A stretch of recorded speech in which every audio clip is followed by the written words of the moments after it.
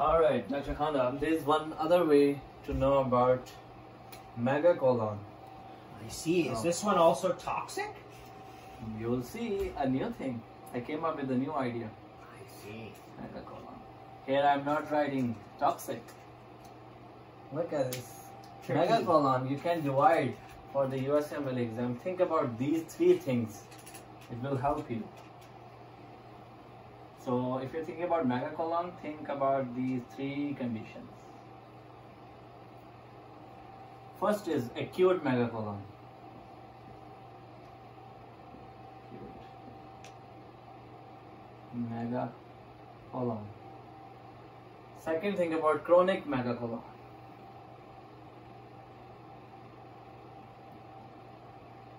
You guys will know what exactly I'm talking about here. And third is toxic megacolon. This way we can memorize most of the stuff and we won't be confused. Now what is acute megacolon? This is Ogilvy, or how to say that? Ogilvy. Ogilvy.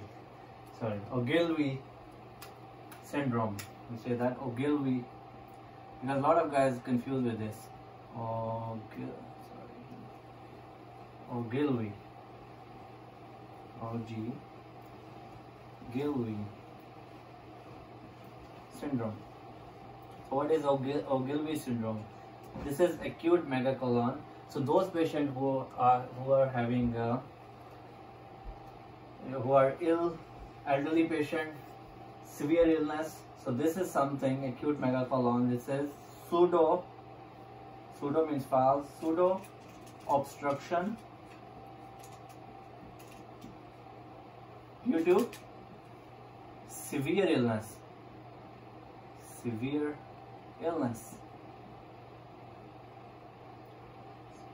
So pay attention to the elderly patient who are like severely sick.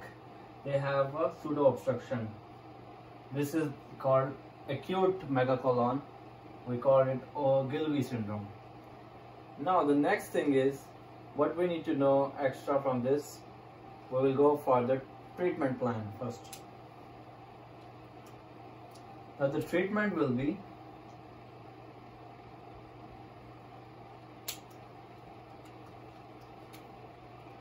always do bowel decompression. Mean you are giving the NG tube and then decompression, decompression. Now the main thing is, so here pseudo obstruction, there is a pseudo obstruction. So what we have to do, we have a choice. We can go with the rectal tube decompression. You can also go colonoscopic decompression, and you can also give neostigmine. You have a drug you guys can we can also give neostigmine. This is what about Ogilvy syndrome, that is acute megacolon. Same thing, megacolon happens in acute setting. Think about a patient who are severe due to severe illness. This is pseudo obstruction. Now let's talk about chronic megacolon. So chronic megacolon means we're talking about pediatrics. Here. What condition comes in your head about chronic megacolon? It's Hirschsprung disease or Hirschsprung disease, whatever you like to pronounce. Hirschsprung disease. What's happening in there? The pathophysiology is that there is a congenital abnormality or congenital aganglionic cells, like there is absence of ganglion into the distal colon. So, all right,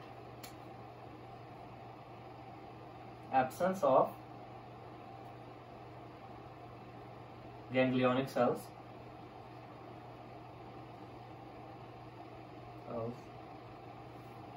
in the distal colon. So for that, just think about how to diagnose Hirschsprung disease. Always the best choice is biopsy. Gold standard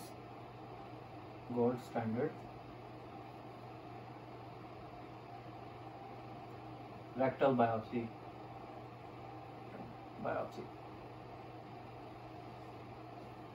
How to treat?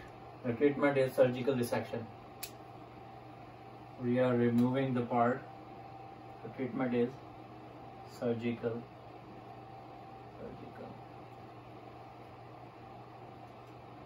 resection. Now we know that the toxic megacolon, we already know. Just think about two conditions, the main causes. One is IBD, other is C. diff. Secondary to these two. And this is, here we have non-obstructive colitis. That's what they are comparing with this. This is a pseudo obstruction.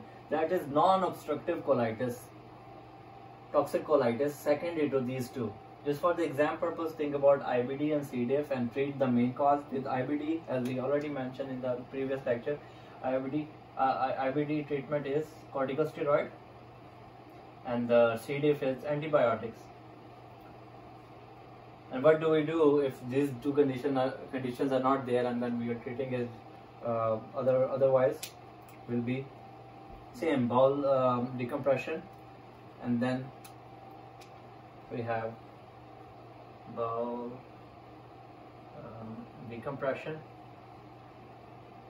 IV fluids, bowel rest, bowel decompression, IV fluids, and at the end you do surgery. What kind of surgery is? Colectomy.